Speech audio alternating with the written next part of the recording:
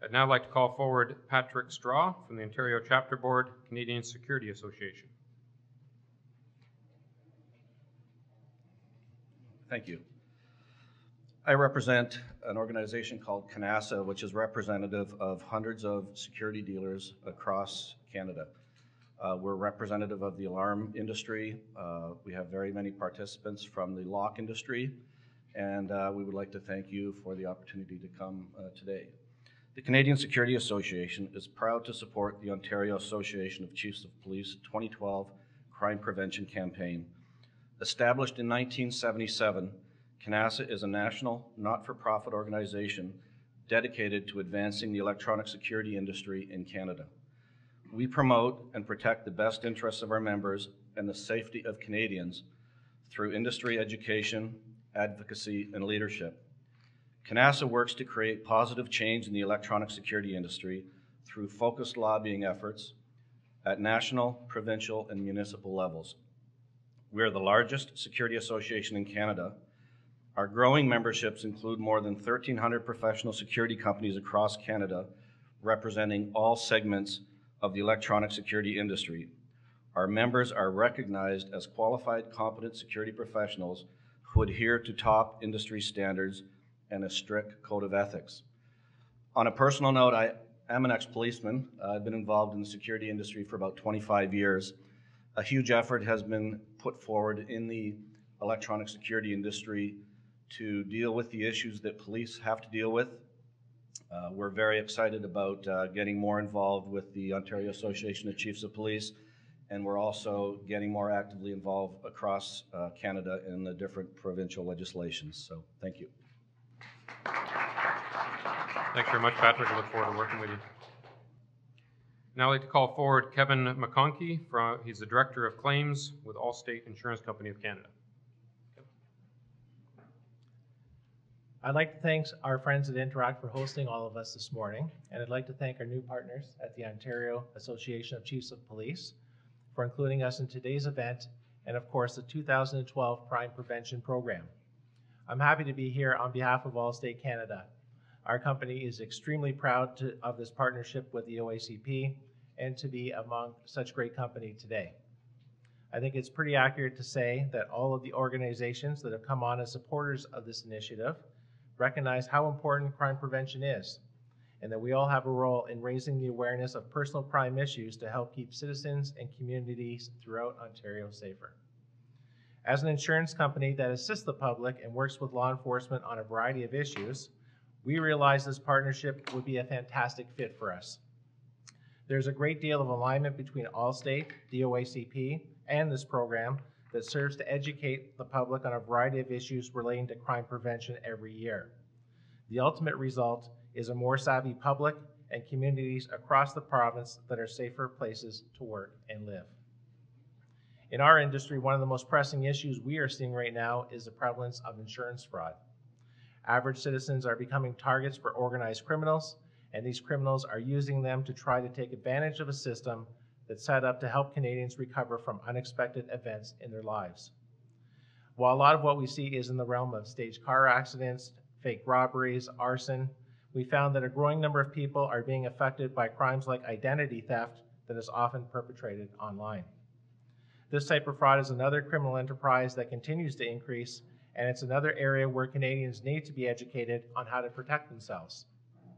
The ability to reach out and inform the public on ways they can protect themselves from criminals and fraud perpetrators, whether it's online or out on the road, is a meaningful and worthwhile goal. We value this opportunity to work with the OACP and its other partners on this education campaign, and we thank you all for being here today to help share our message. Thank you. Thanks very much, Kevin. I'd now like to call upon Steve Sanderson, the President of Accident Support Services and good friend of the OACP, to come forward.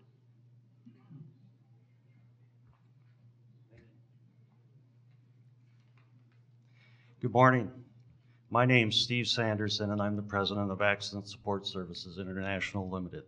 We are very proud to have the opportunity to be a sponsor here today with the focus on cybercrime.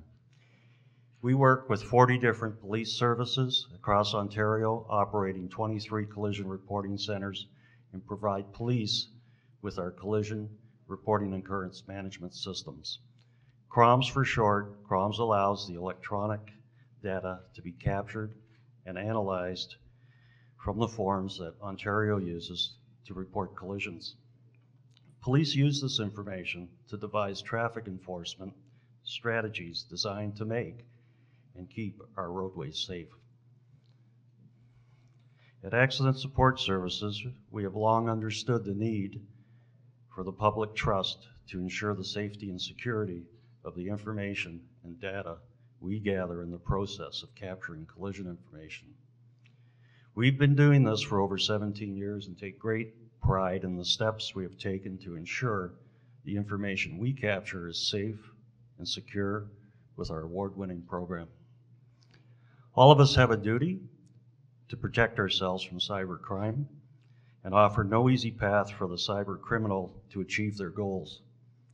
We must remain vigilant, personally and professionally, to the latest threats that we face, because those cyber criminals who take advantage of technology to harm society are constantly evolving and finding ways to mask their criminal enterprises.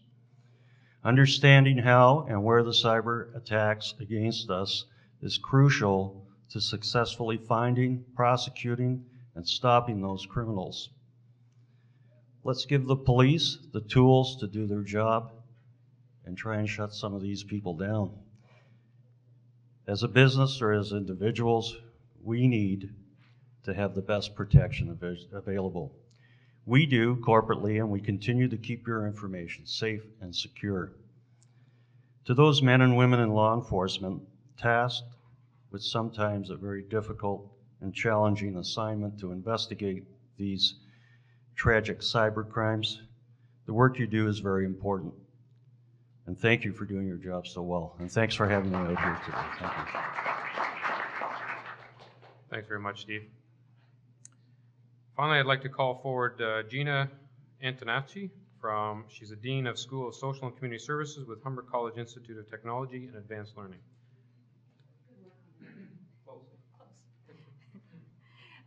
Good morning. Hold the mic down for her, please. I can do that. Thank you. Good morning. As a representative of a post-secondary educational institution, I think it's really important to note that this campaign is relevant to our students because our students tend to be very early adopters of new technology and heavy users of technology. And I think it's important to remind them, and the rest of us as well, that when we are before our screens, our computer screens and our iPads and iPods and all of those other pieces, it's very easy to believe that we have anonymity. And we don't. It's an illusion. And so I'm grateful for the campaign for that purpose. I think like all things in life, you know, we strive for a balance. And the balance that we're looking for here is the balance between the ease and access that we get from technology, the good things that it brings into our lives, and there are many, as well as the caution that's required, that caution that needs us to take a moment to step back and say, okay, you know, am I vulnerable? What kinds of things can I do to protect myself, my institution, my home, my family? So once again, thank you to the OACP, another very successful, your leadership in this area has been wonderful all along, every single year, and here's another campaign, and certainly a great topic, cybercrime, so thank you.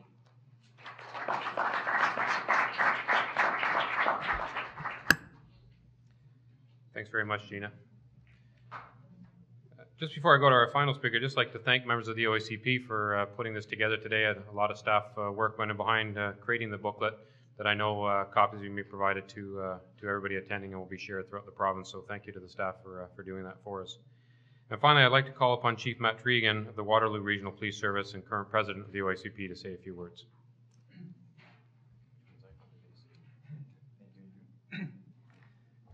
Get Gina to come and lower the mic for me. Thanks. Well, thank you, Andrew, and it really is a pleasure to be here this morning to support the launch of this very important crime prevention campaign.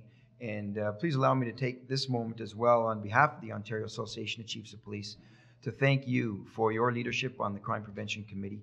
And as we know today and in the days ahead, and with the booklet that you produced as well, the fruits of your labor and those on your committee will be borne out as we celebrate and launch this important crime prevention campaign. And importantly, the OACP, as the voice of police leaders in Ontario, we support our police services in their crime prevention efforts as well. For us in policing, crime prevention is not a nice to have. In fact, it is fundamentally what separates policing in Ontario from policing that we see in other parts of the world. The Ontario Police Services Act lists 5 core functions for policing, and the number 1 listed core function is crime prevention. And so therefore, it is a commitment that we make to our communities to work together, not only to respond to crimes, but in fact, prevent crimes from happening before they begin. So as you've heard, Deputy Chief Fletcher has outlined the importance of combating cybercrime. And let me add that we need partners like the ones who we have heard from today in supporting this campaign so that we can be effective in our crime prevention initiatives. As police officers, we need crime prevention tools to help prevent the very types of crimes that we've heard about. And that's why, to no surprise, Ontario's police leaders, to a person, support Bill C-30, the federal government's proposed lawful access legislation. New communication technologies are allowing old crimes to be committed in new ways. These technologies are also fostering the development of new crimes. Without modernization, the current legislative framework severely challenges police investigations and in doing so can compromise public safety. Police across Ontario support legislative change that provides law enforcement with the appropriate legislation and modern tools to prevent and fight crime while keeping us all accountable for its use. And we also agree that it is important to balance these needs while ensuring the privacy for all Canadians. In our view, the intent of Bill C-30 is not the violation of the rights of Canadians. The current legislation was drafted in the mid-1970s, over a generation ago, during the times of rotary phones, and uses language such as telegrams and cablegrams. As Ontario police leaders, our message is simple. We will use the tools given to us by elected officials and lawmakers for 2 purposes: to prevent crime and to respond to criminal activities. So let me end by, again, thanking the sponsors that are here today and helping us launch this year's OACP's crime prevention campaign. Simply, we cannot do our jobs without your support and the support of our communities and community partners in government and corporate citizens alike. But we also need the media. So we thank you for not only moving and assisting us in getting this message out, but also your important role in communicating the facts and allowing us all as Canadians to foster a public dialogue on issues that are of vital importance to each and every one of us. Thank you.